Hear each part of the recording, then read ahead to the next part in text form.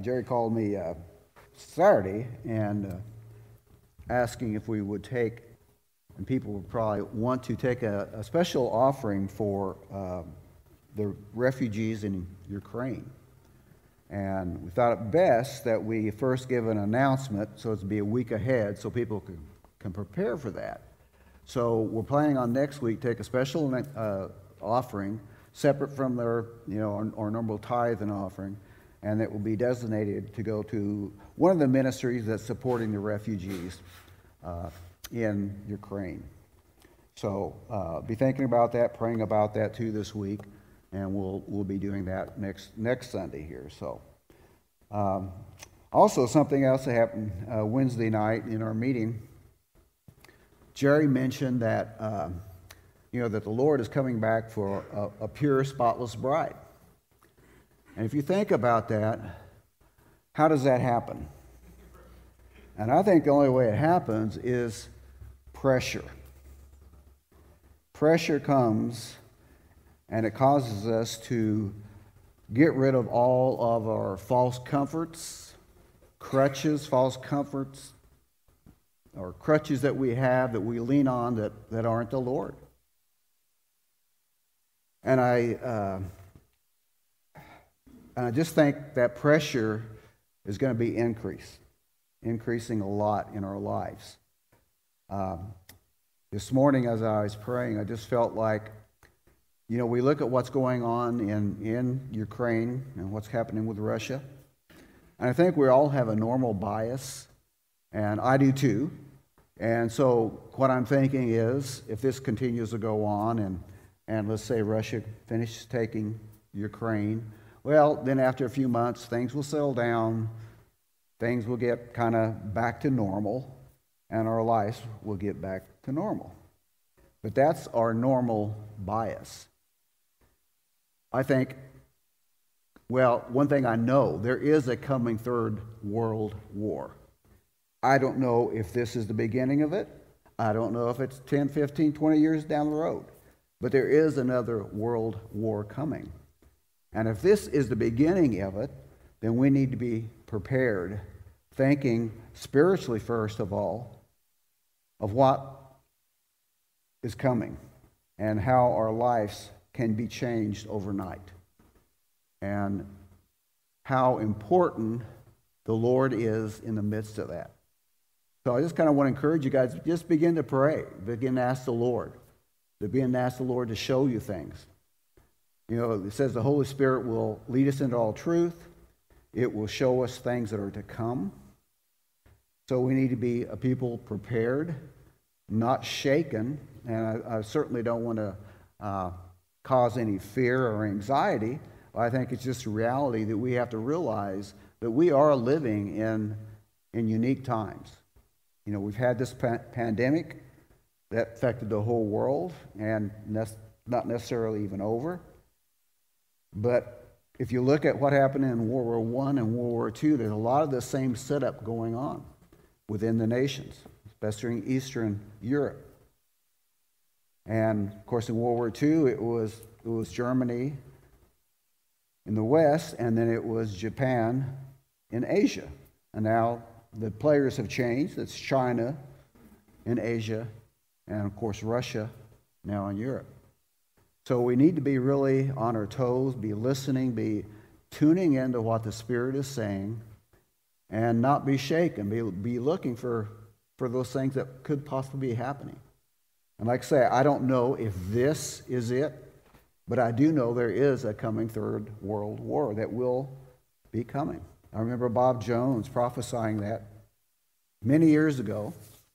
In fact, he said at that time, we were all probably in the 20s and 30s, that we would be older at that time, and I qualify as older now. So I think we're getting close to that time being fulfilled. But it's not necessarily all negative, because it's in that context of pressure, context of things being shaken, that people are open to hear the Word of God. And again, people who maybe never would give you a time of day will all of a sudden be asking questions and wanting to know what's going on, what's the future hold. But it will interrupt our lives, and it will interrupt our plans that we have. But that pressure will also cause us to get rid of a lot of things, a lot of encumbrances, like Hebrews says, encumbrances that we need to shake off and be totally focused on the Lord, of seeking first the kingdom of God and his righteousness, knowing that all these things will be added unto us. So even in the midst of all this shaking, we need to stand strong and just have that faith that God knows where you are. He knows your name. He'll take care of you. Just be at peace and be listening to what the Holy Spirit says. All right, this morning, I titled this, I think we have a title. Yeah, it's Time to Do. First, I want to kind of go over, 2 weeks ago, I kind of went through because I think it's critical important for us to know what our core values are again. So I just want to kind of go over that again real quickly. And, like our mission statement, which says, knowing God and making him known. And again, that knowing God is just us growing in intimacy with the Lord. It's growing in understanding of him through the Word of God. It's growing in prayer. And just becoming, because we can't export what we don't possess. So we have to have it ourselves before you can give it away. And obviously the making him known part is evangelism. It's ministering to others. It's providing, like in this case for refugees somewhere else. It might not be a direct contact, but it's blessing other people and reaching out, whether that's friendship, evangelism, but it's spreading the Word of God. Now I listed 4 different core values, and I mentioned that we started this 3 years ago. Well, we completed 3 full years now, so we're going into our 4th year of a new model of what we think is genuine new Christian, going back to early Christian model from the book of Acts, model of church and how it's to function. But those core values to accomplish that were servant leadership. And we talked about how Jesus was our example, where he said he did not come to be served, but to serve and to lay down his life for others. And then we have the example of Paul, who was a tent maker. So he supported himself and some of the other missionaries with him through his craft, through his job situation or his business. And so every leader that we have is a volunteer. We all volunteer. No one gets paid. So there are no hirelings, and that's not to put anything on another church or anybody else. That's just what we have kind of set up to exemplify. And we think that helps us to emphasize also the priesthood of the believer. So it's not, and kind of does away with some of that difference between laity and supposedly the priesthood or the professionals. We are all called. We all have gifts. We all have callings. And it also is opposite the spirit of control and manipulation. So first one was servant leadership. Second one was the fivefold ministry. So you have the apostle, you have the prophet, you have the evangelist, you have the teacher, and you have the pastor. And most churches today, you have a pastor that are trying to fulfill all 5 of those roles, which is basically impossible for anyone to do. And so you need to hear from all those different gifts. And it's a team ministry, so we will even have different teachers up here. Nathan will be up here a lot of times, and so you get different views, you get different emphasis, you get different backgrounds, but that all helps to form a better picture of the Word of God. And number 3 was empowering the body to use their gifts to build up the kingdom. And we went through the scriptures in Romans 12 and also 1 Corinthians 12, which has a long list of different gifts. And so each one has been given a gift. Each of you have been given gifts, and we need to make sure that we're activating them and actually using those gifts. And so we're building a church that is both a family and is an army. So it's both going out, it's the family relationships, but it's also aggressively going out.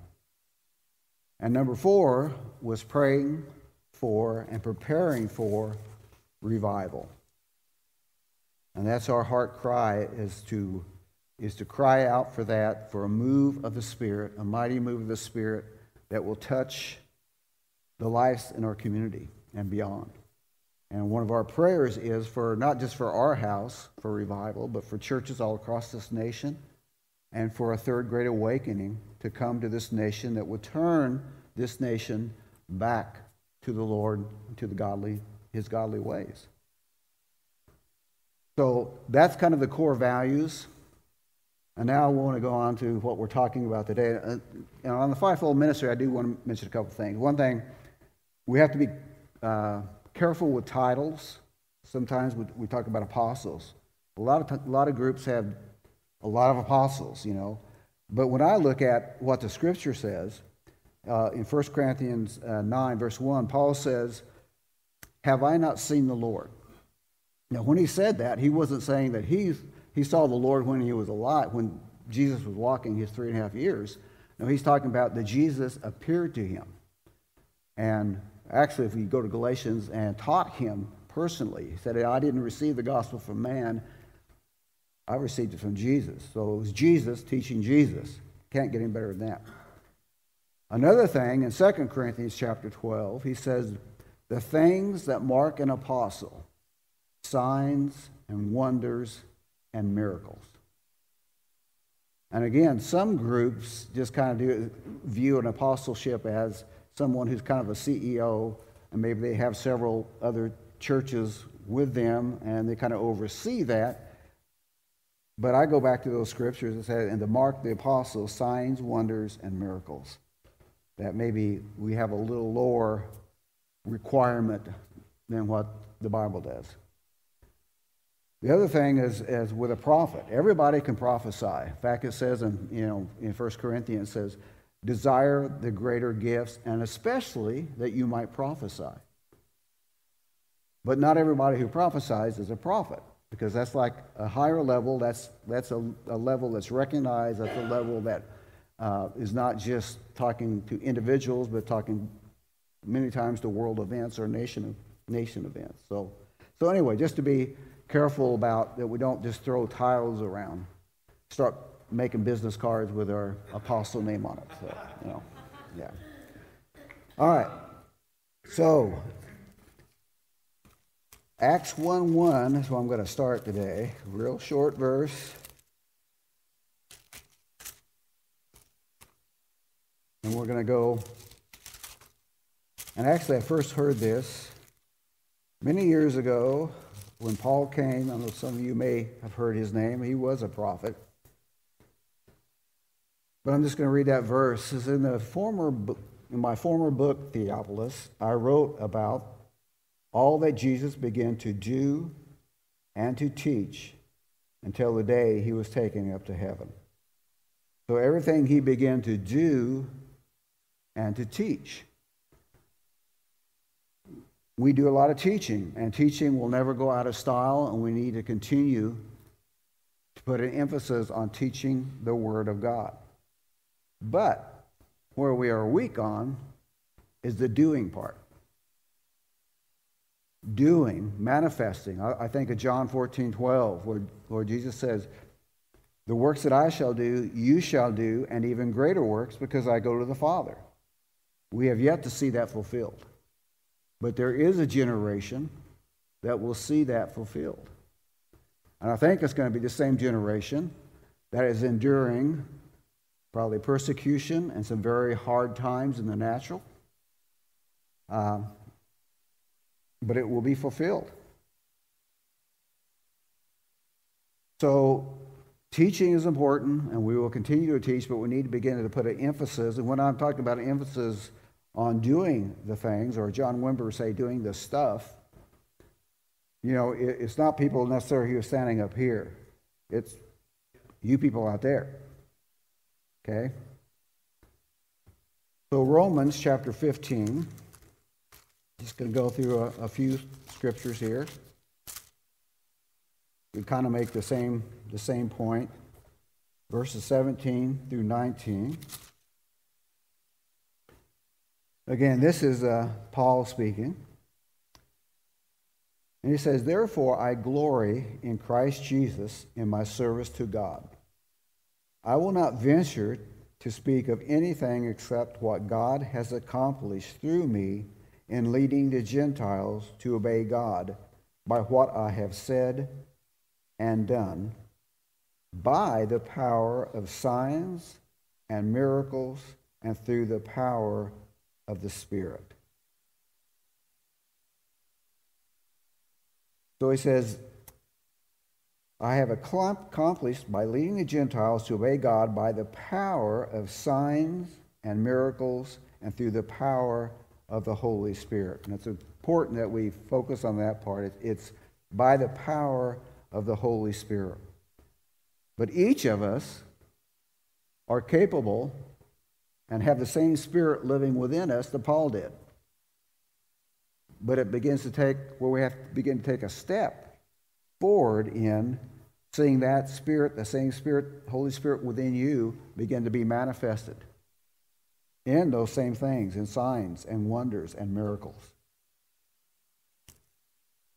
Now in 1 Corinthians chapter 2, I'm going to read 1 through 5. So he's speaking to the Corinthian church, and he says, When I came to you, brothers, I did not come with eloquence of superior wisdom, as I proclaimed to you the testimony about God. For I resolved to know nothing while I was with you except Jesus Christ and Him crucified. I came to you in weakness and fear and with much trembling.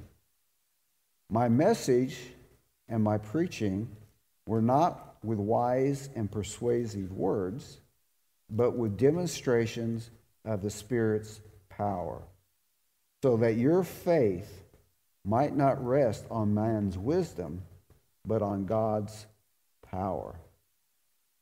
So Paul said it was not with persuasive speech, it was a simple message.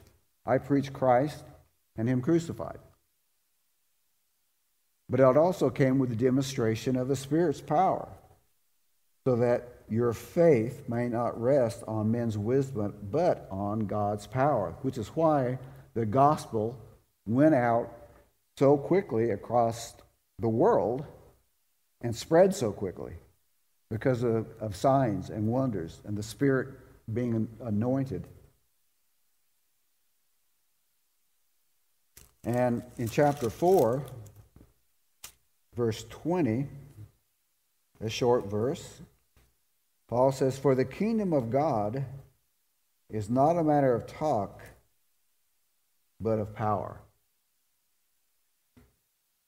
So the kingdom of God is not a matter of talk, but of power. 1 Thessalonians chapter 4. All your T's are back together there. 1 Thessalonians chapter 4. And verse 19.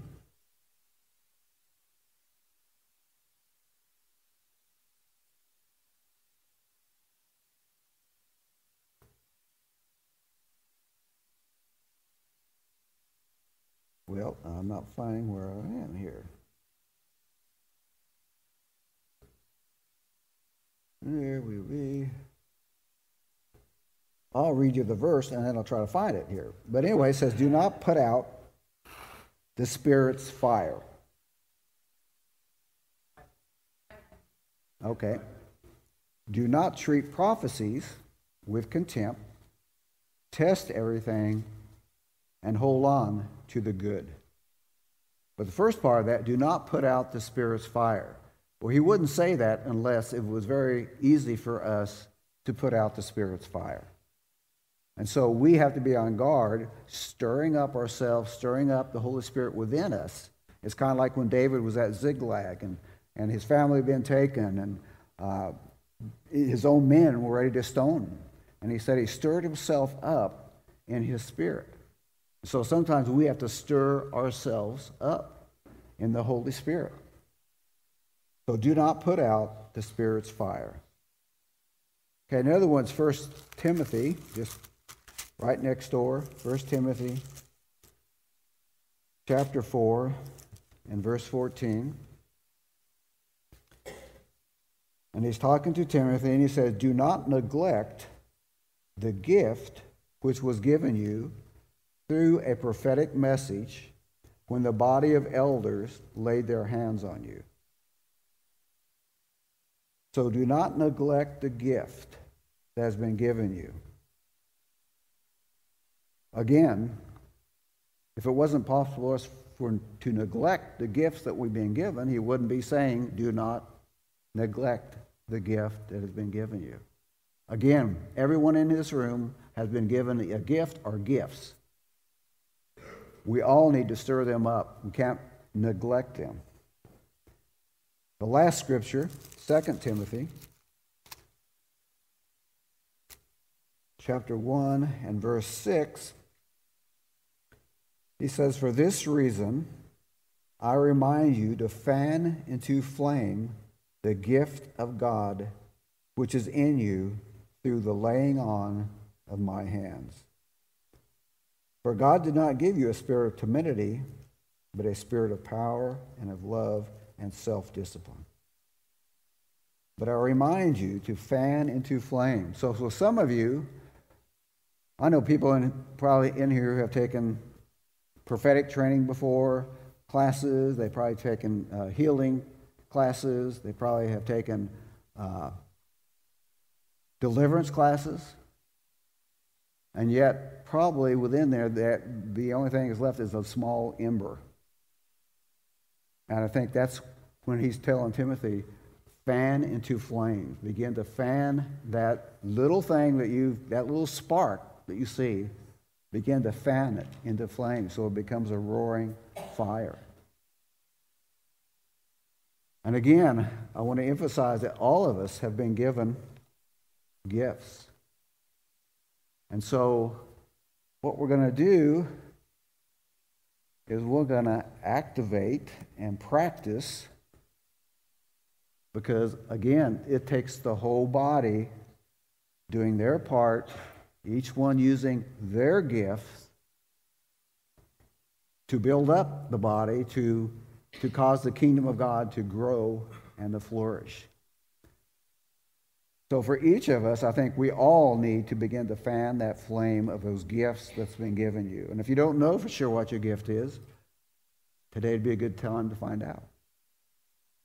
So we're going to, in a minute, we're probably going to go ahead and do a song in a minute, but then we're going to have more of an activation where all of us, not just us up here front, but we're going to put the pressure back on you guys. Okay?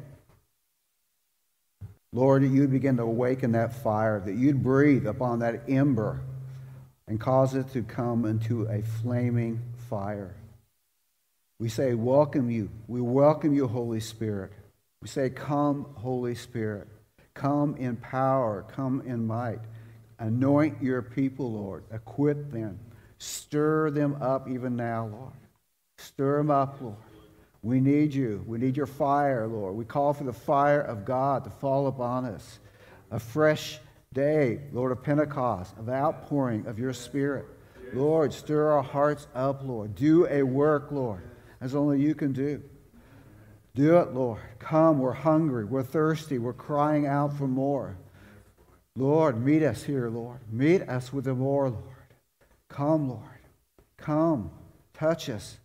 Refresh us, Lord. Refresh us, Lord.